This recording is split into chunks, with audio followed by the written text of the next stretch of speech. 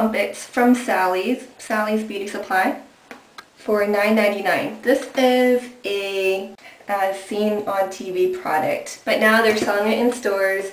I saw them at Sally's. I think I also saw them at Target, and you can probably also find these at other stores. I got the one in dark brown black to fit my hair, of course. It comes with this styling instruction guide. Also shows some various styles on the back. It comes with this little mini bumpit for that little poof or pompadour right up front, I believe.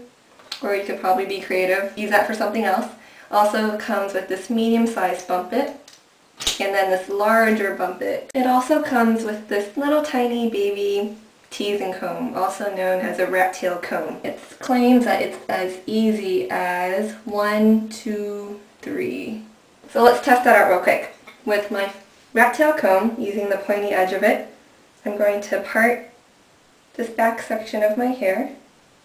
Try to create somewhat of a straight part. Something like that. Let's use the larger size bumpit so that you can see if it really makes a difference or not. You're supposed to insert this right underneath the part, and it tells you to just push down on the bumpit. I'm going to grab somewhere here from the top of my head. It tells you to take your hair and then lay it down on the bumpit and really just tug it down so that it really digs into the teeth or these little grooves on the bumpit. Then it tells you to adjust. Grab more sections of hair and just try to dig it in there. And to hairspray immediately. So let's see how this looks.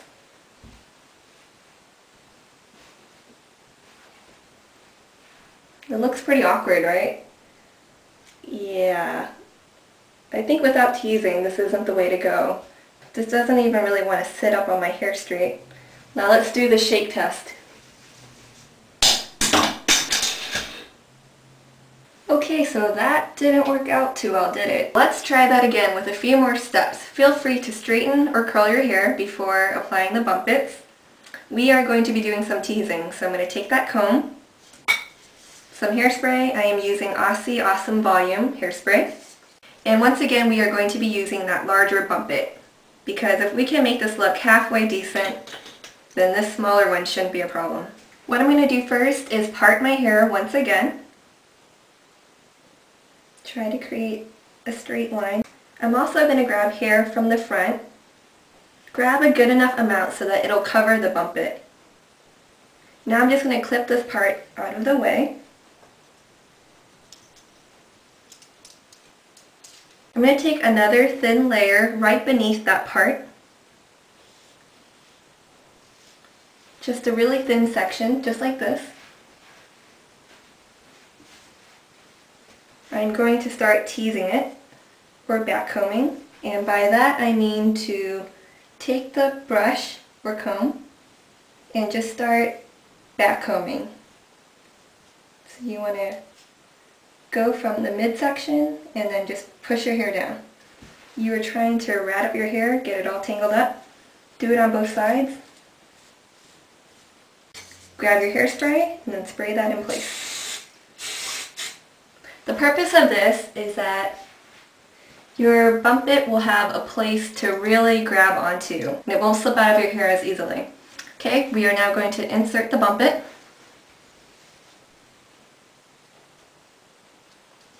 Push it down, make sure it really grabs onto that tangled hair. Time to start teasing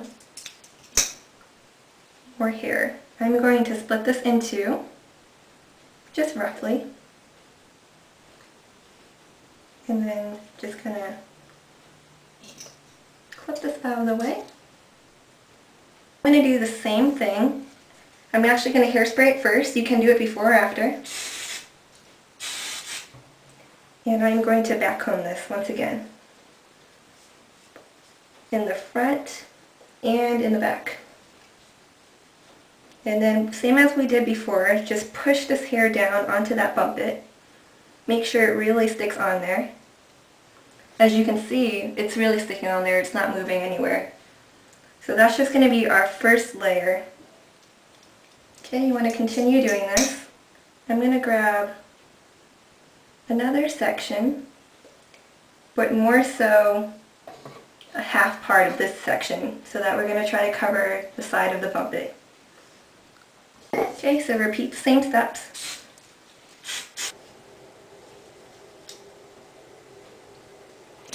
Okay, and then I'm going to strategically place this so that it covers most of the bumpit. And just really dig it in there. Make sure it sticks, clings onto the teeth. Like so. Do the same on the other side. Make sure to dig it in there. Okay, so far so good. Then take the last section of your hair, just lightly spritz it, and then once again lightly tease it. You don't want this front section to be tangled up too much.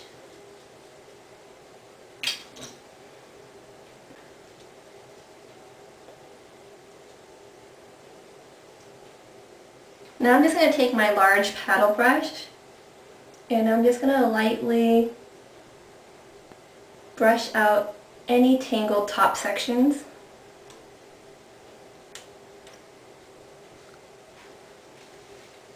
So once it looks just the way you want it to, make sure to lightly spritz it all around and hold it about a foot away from your hair.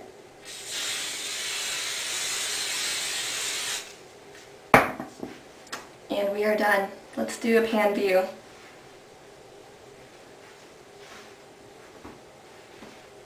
Let's analyze this a little bit. Does it look halfway decent?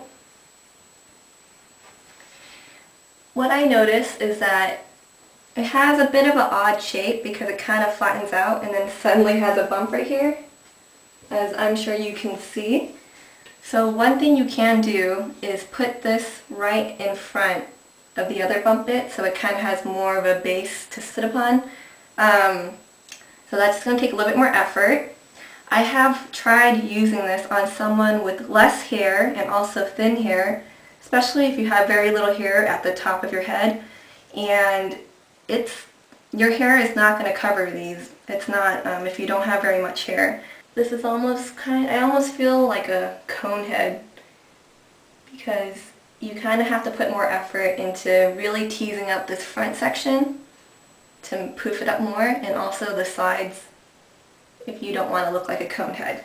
Do I think that these are worth the money? I think it is okay if you have enough hair at the top of your head.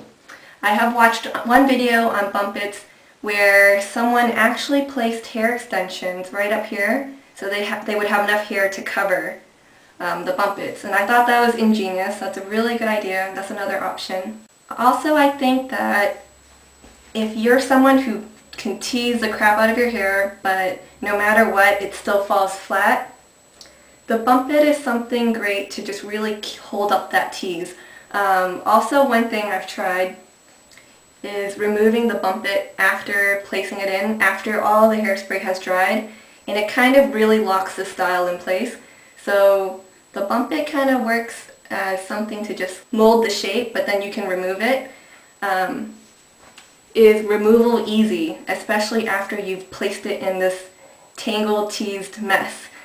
It is difficult. You have to be very, very careful. Do not rip it right out of your hair. You are going to rip your hair out. So be very gentle. If you have an incredibly hard time with it, I would just even jump in the shower with this. Just try to massage your fingers through it with some hair conditioner to just really smooth it out, and it should slip out. Same goes for teasing. Teasing can be very damaging, especially if you don't brush out the tease very carefully. I suggest if you try to brush it out, try to hold your hair by the roots and then brush it out like this. That way you don't end up just pulling out a bunch of your hair, because no one wants to do that, right? Are you ready? Okay, let's do it. Time to shake. Let's see if it can hold up to all this teasing. Ready?